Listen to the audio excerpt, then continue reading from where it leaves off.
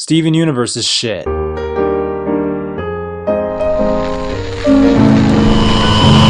I suppose I should support my claim, but it's just too depressing how terrible this show is. Bitch, I will Feast on your entrails. I've slogged through all of it too, every cringy, mind-numbing, spirit-rending minute of it, even though I fell asleep every couple of episodes because it was somehow even more boring than The Legend of Korra. I feel like such a failure. Did I mention that this show is shockingly bad? What? But most everybody who disagrees with that assessment will never not disagree with it.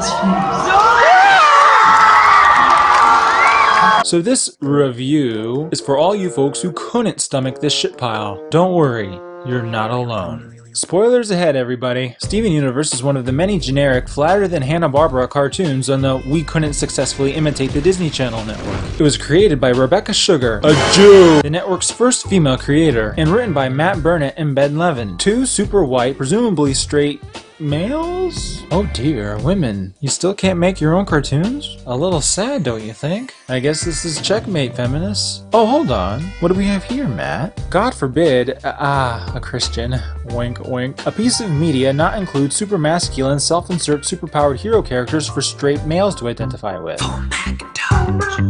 Steven Universe is about a young boy with a chromosomal disorder that puts his IQ squarely around room temperature. He's also fat as fuck. He's looked after by his lesbian moms, Garnet, Pearl, and Amethyst. Yes, they're lesbians, and we'll get to that. But I see that you are responsible parents. Caregivers? Guardians. The moms are called the Crystal Gems, and they're from a race of sexless, sapient, shapeshifter rock aliens that aren't women. But they're women. But they're not really women, except they're women. So well played, Rebecca Sugar. That's precisely how you get shit past the censor. So the show's about this fatso and his moms going on adventures and protecting the Earth from other gems? Yeah, they haven't been real clear on why the gems are fighting their own kind, or why in a world that's apparently constantly plagued by gems, nobody seems to give a shit. But we can chalk that up to the show's glorious world building, which we'll get into in a moment. Now, if I did a play-by-play of every mistake made in every episode of this show, we'd be here for around 20 hours and ain't nobody got time for that. Luckily, I don't have to do this, because almost every episode of this show is the same fucking episode. In fact, Steven Universe follows a formula as reliable as Phineas and Ferb's, only without the self-awareness or the once-in-a-blue-moon clever writing. Here's how the formula goes. So, the episode always starts out with some problem, whether it be Steven being a needy little attention whore, the gems being on their period, or there being some alien threat to deal with. And Steven will be all, why don't we do this to fix it? And the gems will be all, fuck off Steven, we're gonna do it our way. What are we gonna do? What? Me? What a twist! But in the end, the gems finally come over to whatever Steven's idiotic idea was, or they meet someplace in between, and everybody lives happily ever after until the next episode where they do it all over again. I swear to God, cartoons are now just sitcoms for children. I always get what I want! Steven Universe does not have an overarching story, despite the illusion of one, and there's no true progression. With every new episode, Steven goes back to being the chunky, oblivious retard he was previously, having learned nothing. And the Crystal Gems continue to view Steven as the chunky retard that he is, oblivious to their own retardation. Although, to be fair, Garnet does stop to listen to Steven sometimes. Pearl does not, and Amethyst is too busy stuffing her fat fucking face. You've made fun of people at your rallies for being overweight. So mean to get a laugh.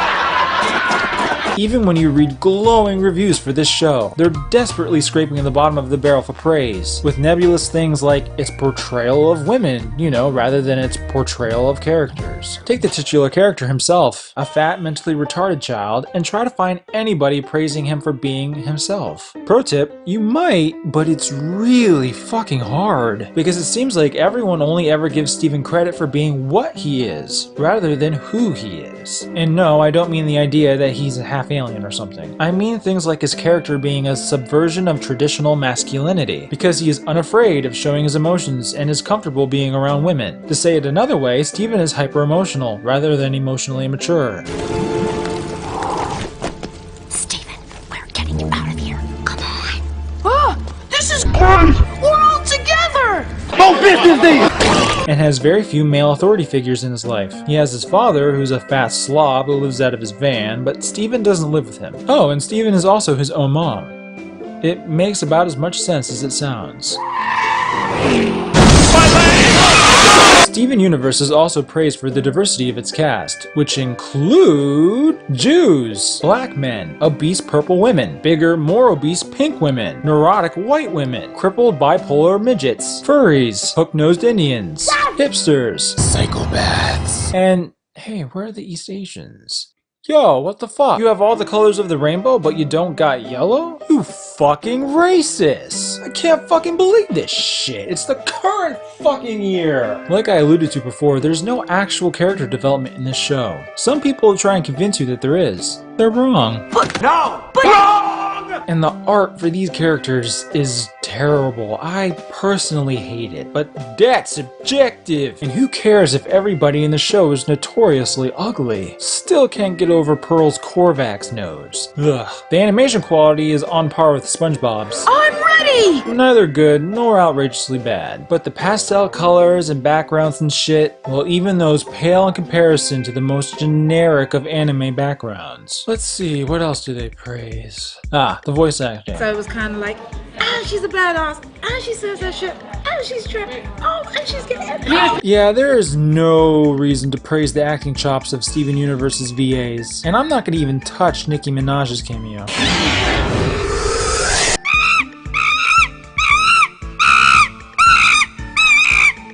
No, I'm talking about main characters, like Garnet, the leader of the Gems, voiced by Estelle Soiree.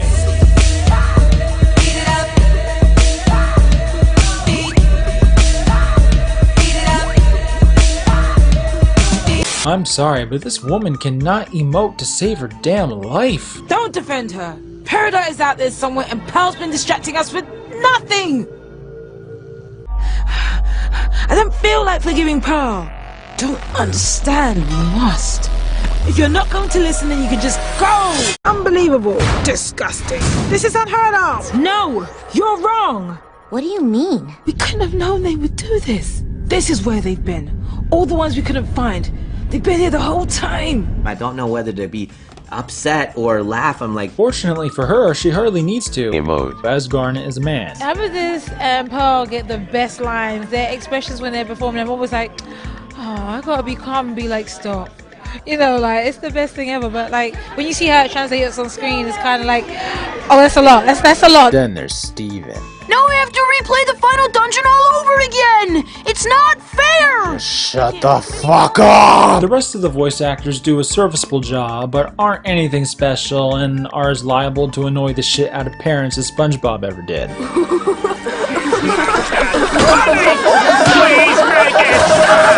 Well, what about the music? Is that praiseworthy? Let the bodies hit the...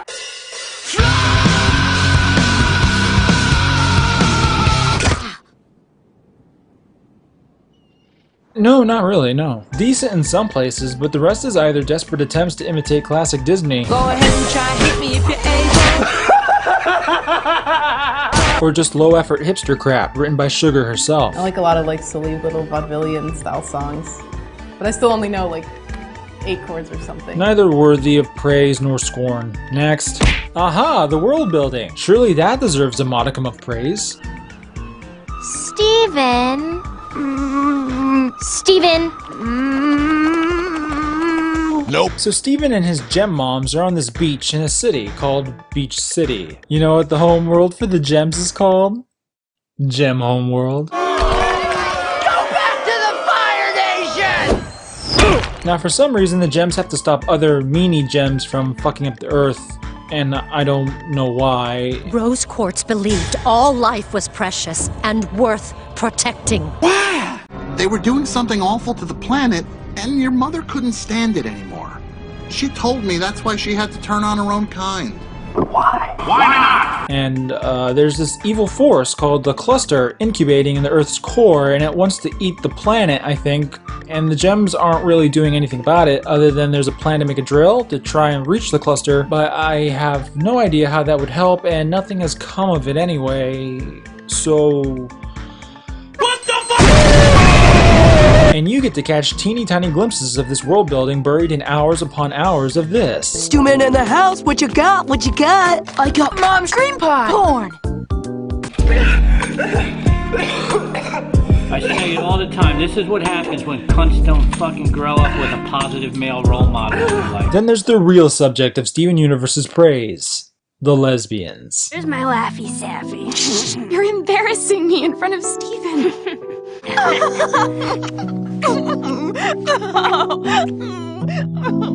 You see kissing on the lips all the time. It's like when you're getting like into like the neck and the chest and stuff like that. I'm just like, wow, something about that seems like just a little more sexualized than what I'm used, at least what I'm used to seeing in kid show. I'm not saying it's bad. Yeah, but they're I'm saying in love. I don't usually see. No, I'm not saying it's. But not really though, because they're not technically women, but gems, okay? Remember that, guys, they're not women. The gems are not binary or sexually dimorphic, okay? You got that? They still go by female pronouns and take the forms of unambiguously humanoid females, but they're not female, okay? Hey, these lesbians here, these lesbians, they're not women. They're not lesbians either. They're strong, independent gems, okay? Not women. And I mean, everybody loves the portrayal of women and how there's finally queer representation for the mentally ill, but they're not gems. I mean, they're not lesbians. They're gems. They're non-lesbian, non-women who are into chicks, but they're not women.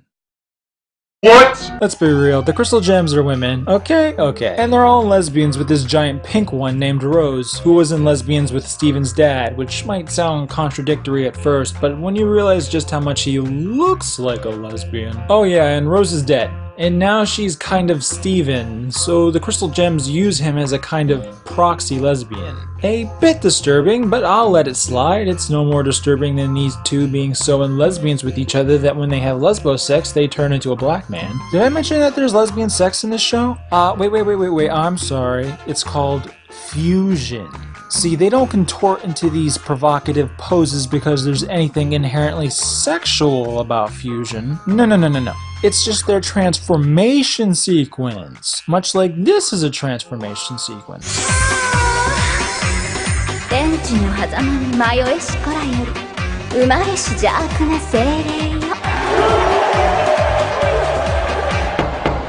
Stop! それは何の真似だ! 神聖な法廷を侮辱することは許さん! And what literal Neanderthal would consider this suggestive? What? Oh, come on, I want to see.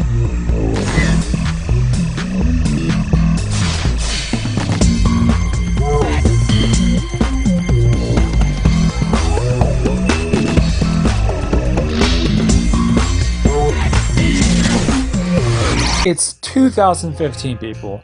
2015. Kids these days, I'll tell you what. But wait a minute.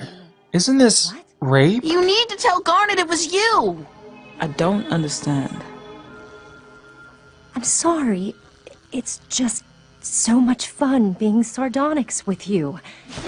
You tricked me.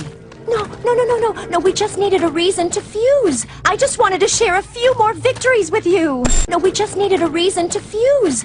No, we just needed a reason to fuse. No, we just needed a reason to fuse. You know, we're so much weaker than you. Fusing with you is like our one chance to feel stronger. I can't believe Peridot is giving us so much trouble. But it hardly matters. Right, Garnet?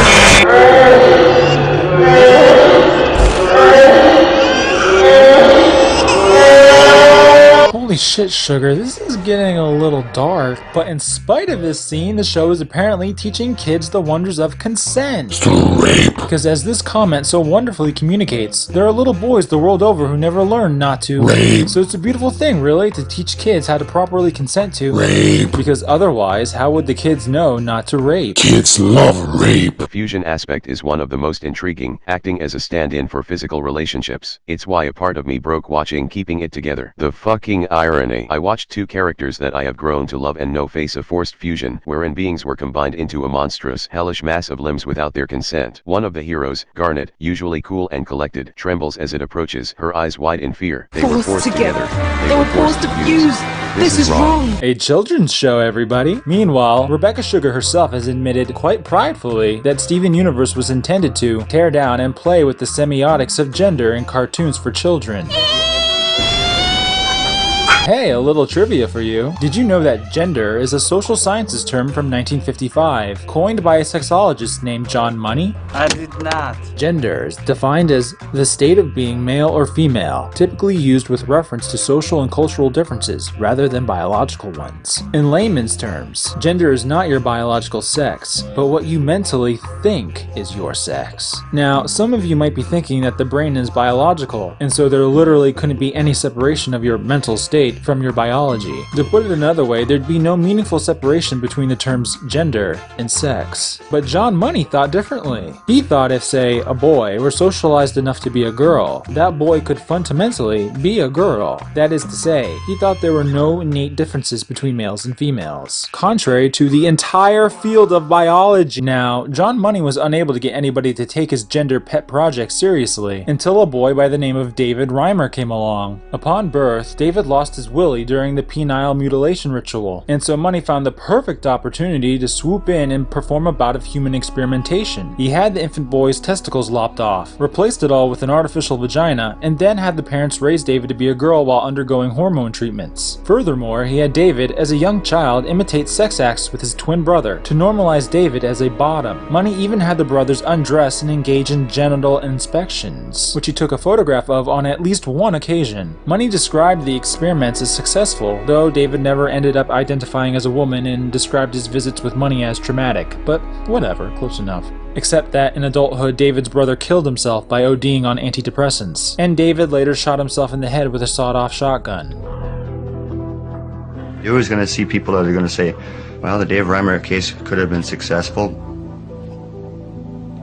I'm living proof, and if you're not going to take my word as gospel, because I have lived through it, who else are you going to listen to? Who else is there? I've lived through it.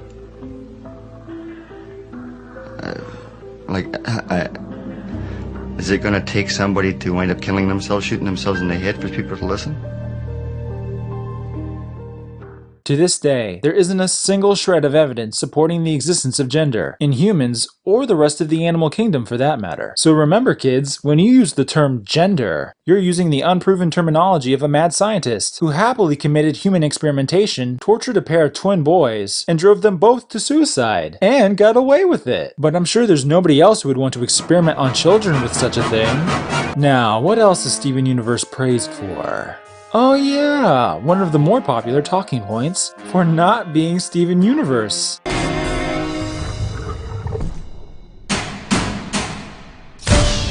Congratulations! Congratulations, Steven! Yeah! Congrats, little man! Thank you all.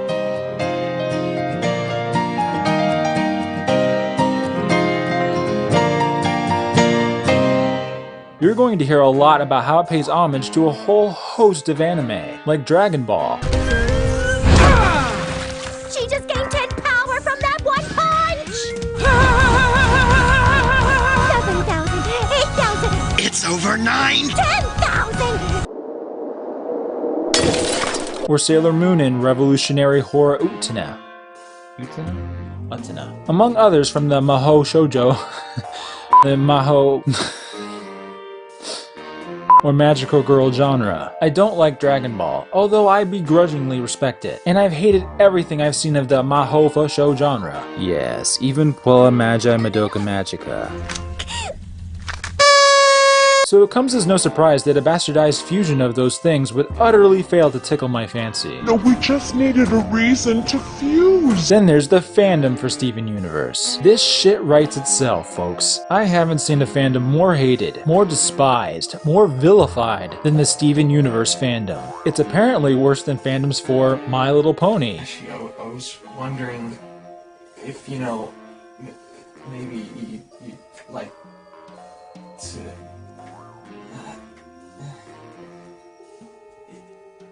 if maybe you'd like to have sex with me later. You know, I'd... No, of course not! Oh, I see. I'm sorry. No, it's my fault. No, Dashi, it's my fault. I shouldn't have asked that. I went too far. Or Five Nights at Freddy's. Oh, what? Oh, no! Oh, that's bad! What's missing? Oh, hi! There you are, pretty bunny thing. I don't know if it's good that you're staring at me, but this is totally different than any horror game I've ever played. Oh my god! That's terrifying! What are you doing there? Might be getting a little close to me! Oh no! Oh no! No! No! No! No! No! Ah, fuck! No! Oh no! Ah! Fucking fuck! Or Homestuck. Dun dun dun dun dun. And they're still getting more action than you. Or Undertale. Running to another day, I wanna break away and take the leap. Or Sonic the Hedgehog. It's chili dog time, yeah. Or Smash Bros. Now, Axe, in top 8 of EVO this year, how worried were you that you had to play against Silent Wolf? And how did it feel to body him in 56 seconds? I mean, do I look worried? Game! Or PewDiePie. Haters. Or Legend of Horror. Or Attack on Titan.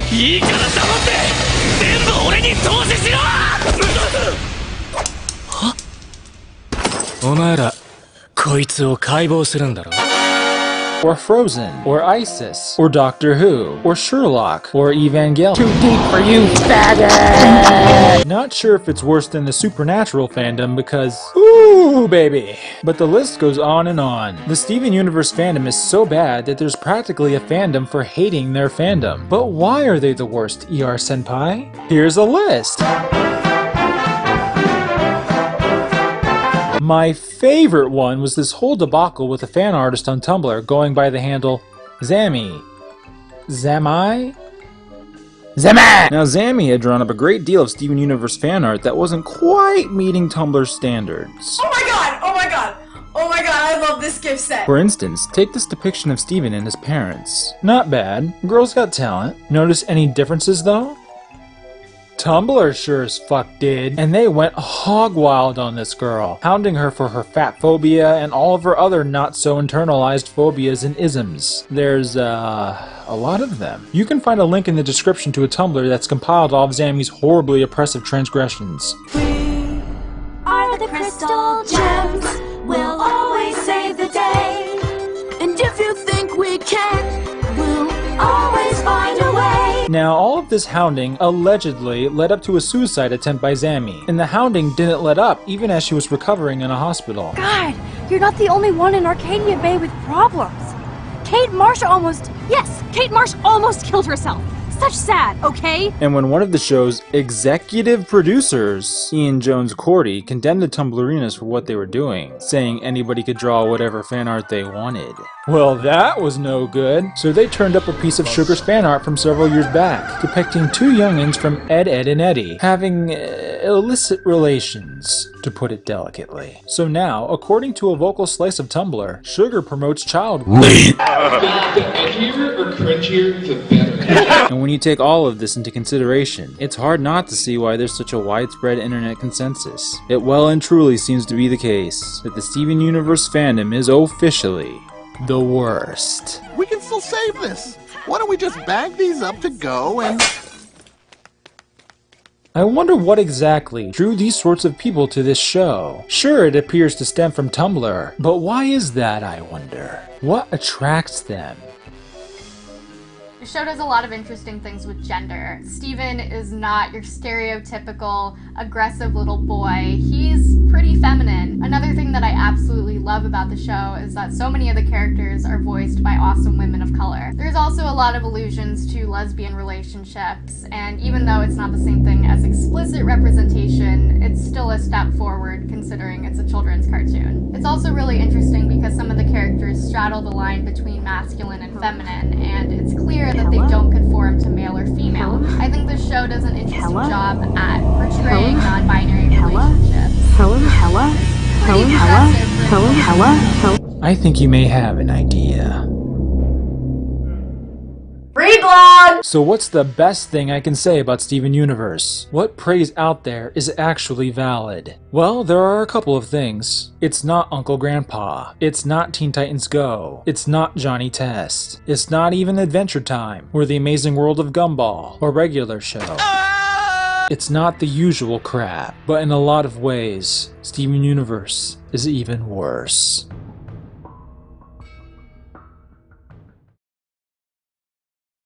Oh, Steven, we already love you. Where is she? It's Jasper. Steven, find the others and get to the control bridge. But I don't know where they are. Ja, das deutsche Volk war ja damals eine Demokratie vor uns. Und es ist ausgeplündert und ausgepresst worden. Nein, was heißt für diese internationalen Hyänen Demokratie oder autoritärer Staat? Das interessiert die gar nicht. Es interessiert nur eines. Ist jemand bereit, sich ausplündern zu lassen? Ja oder nein? Ist jemand dumm genug, dabei stillzuhalten? Ja oder nein? Und wenn eine Demokratie dumm genug ist, dabei stillzuhalten, dann ist sie gut. Und wenn ein autoritärer Staat erklärt, ihr plündert unser Volk nicht aus, weder innen noch außen, dann ist das schlecht.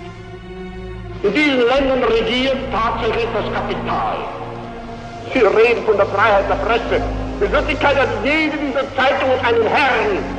Und dieser Herr ist in jedem Fall der Geldgeber. Diese Presse moduliert nun die öffentliche Meinung. Diese Parteien unterscheiden sich so wenig voneinander, als sie früher bei uns voneinander unterschieden haben. Sie kennen sie ja, die alten Parteien. Das war immer eines und dasselbe. Nun müsste man doch meinen, dass vor allem in diesen Ländern der Freiheit und des Reichtums ein unerhörtes Wohlleben für das Volk bestehen müsste. Es ist aber umgekehrt. In diesen Ländern der sogenannten Demokratie wird ja überhaupt gar nicht das Volk in den Mittelpunkt der Betrachtung gerückt. Was entscheidend ist, ist ausschließlich die Existenz dieser paar Macher der Demokratie. Das heißt also, die Existenz dieser paar hundert gigantischen Kapitalisten, die im Besitz ihrer ganzen Werke, ihrer ganzen Aktien sind und die letzten Endes damit diese Völker ausschließlich dirigieren. Die breite Masse interessiert sie nicht im geringsten. Es sind die einzigen, die wirklich als internationale Elemente anzusprechen sind, weil sie überall ihre Geschäfte betätigen können. Es ist eine kleine, wurzellose, internationale Clique, die die Völker gegeneinander hetzt, die nicht will, dass sie zur Ruhe kommen. Sie können uns unterdrücken! Sie können uns meinetwegen töten! Kapitulieren werden wir nicht!